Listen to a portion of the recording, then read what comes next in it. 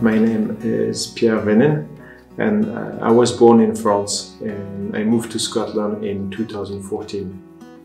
And obviously I fell in love with the whiskey as much as with the country.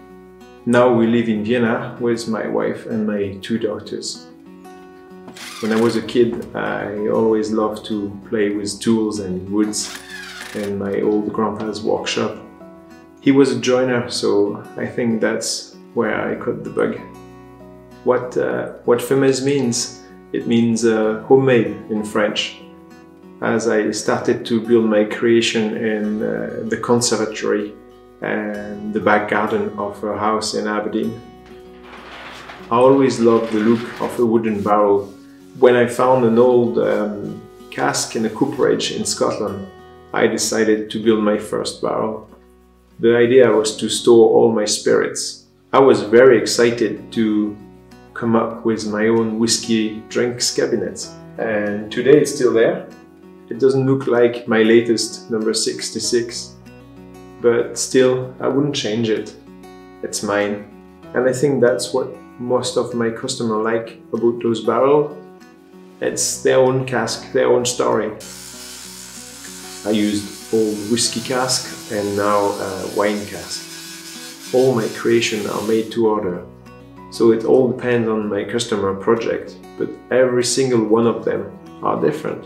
Some people want some lights, a bottle rack, or engraved with their own graphic. Some want to store cigar or even a secret stash. It's always a challenge, but it's a huge satisfaction at the end.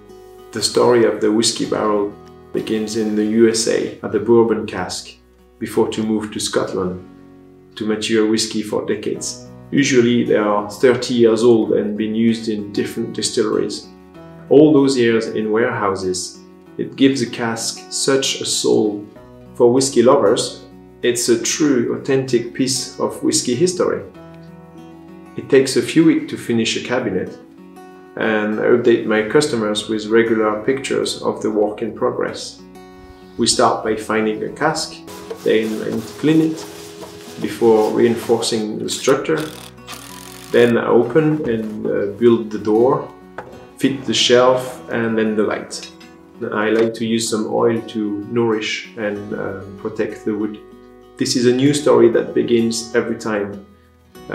It's like a relationship between the barrel and its new owner.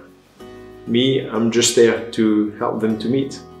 I did smaller items such as the Tantalus for the Aberdeen whiskey shop and bottle stone for distilleries, but also whiskey coasters and cigar boxes.